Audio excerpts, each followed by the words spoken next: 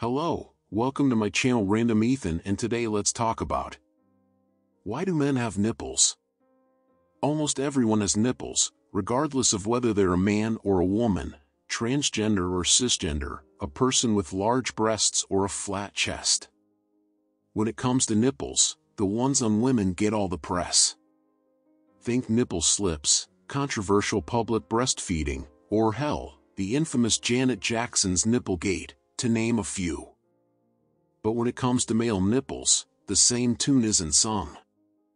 Sure, some media outlets have focused on male celebrities' nipples here and there, such as Adam Levine's 2019 performance at the Super Bowl or the nipple removal procedure Justin Bieber, Channing Tatum, and other celebrities allegedly underwent.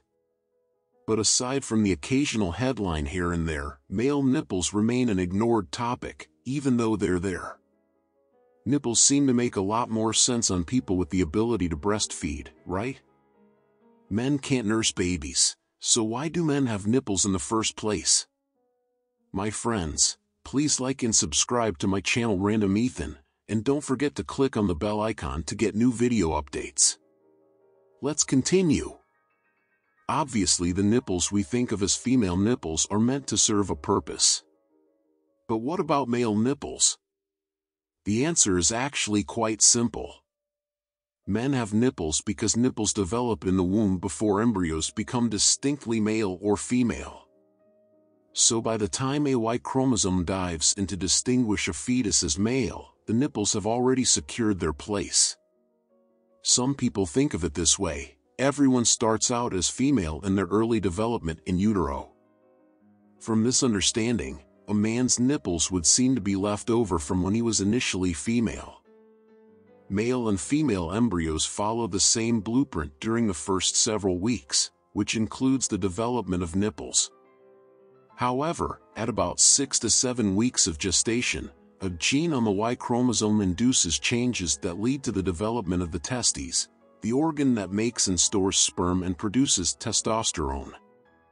After the testes are formed, the male fetus begins producing testosterone at about 9 weeks of gestation, changing the genetic activity of cells in the genitals and brain. But by then, those nipples aren't going anywhere. Human development explains why males have nipples. But why do men keep this vestigial body part that does not serve an evolutionary purpose? If a trait isn't necessary to our survival, evolution eventually eliminates it. And if males aren't designed to breastfeed babies, then does that mean their nipples aren't necessary? Well, this isn't entirely accurate. The truth is, we have plenty of non-essential traits, like wisdom teeth, that are just left over from our development as a species. Such traits are called vestigial, meaning we still have them because they're not a priority for evolution to select against. It's not like male nipples are hurting anyone, so it's no big deal for evolution to simply leave them be. For starters, having nipples isn't detrimental for males. There's no real metabolic cost to having nipples. Furthermore, just because men don't need nipples, it's not exactly an evolutionary priority to get rid of them. The fact is that humans carry a lot of evolutionary baggage around with us. Natural selection is not hovering there all of the time to get rid of things humans absolutely don't need. Describing male nipples as left over from fetal development makes them sound pretty useless, doesn't it? But there's another layer to this. Even though they're not used for breastfeeding, male nipples are actually more useful than you might think. Actually, male nipples still serve a purpose as an erogenous zone. Just like female nipples, they're sensitive to touch and can come in handy for erotic stimulation. We call that nipple orgasms. One study found that nipple stimulation enhanced sexual arousal in 52% of men. More surprising fact is that while it's true that male nipples aren't ordinarily used for breastfeeding, lactation is possible. For transgender men, possible steps for physical transition can include surgery, taking hormones, or nothing at all. So, depending on the physical and hormonal changes that have taken place, lactation can happen just like it does for cisgender women. But even cisgender men can lactate if a particular hormone, called prolactin, takes effect. It's a condition known as male galactorrhea. It's usually the result of medication, malnutrition, and a health condition like an overactive thyroid. Males can develop breast cancer, though it's rare. It accounts for less than 1% of all breast cancer cases. This can happen at any age, but just like women, men are more likely to develop breast cancer as they get older. However, most men aren't getting regular mammograms or reminders to check for lumps in the shower, like women often do. This means they're also more likely to miss the signs of breast cancer. If you're a man, look out for symptoms like a lump in one breast, discharge or redness around the nipple, discharge from the nipple, swollen lymph nodes under your arm.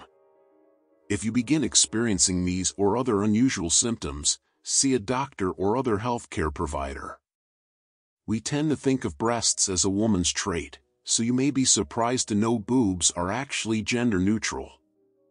The only difference between the breasts we think of as male and female is the amount of breast tissue.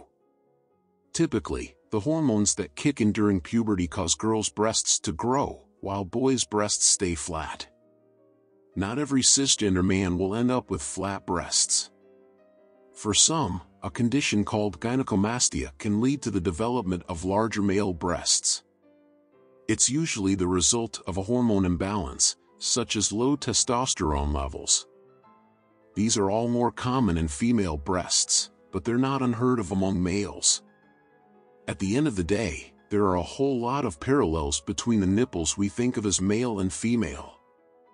They start out the same in the womb and remain similar until puberty. Even after puberty creates a difference in breast sizing, breast tissue still exists in everyone, boys and girls included. Sure, if you asked social networking sites, they'd tell you that female nipples are more explicit than male ones.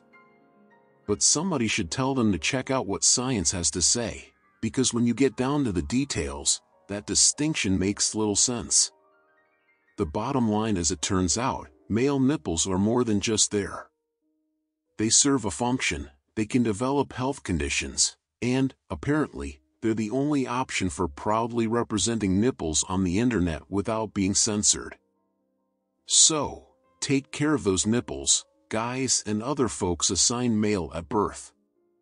They're not as pointless as they may seem. Thanks for watching. If you liked this video and want more, make sure to subscribe to Random Ethan and hit the bell.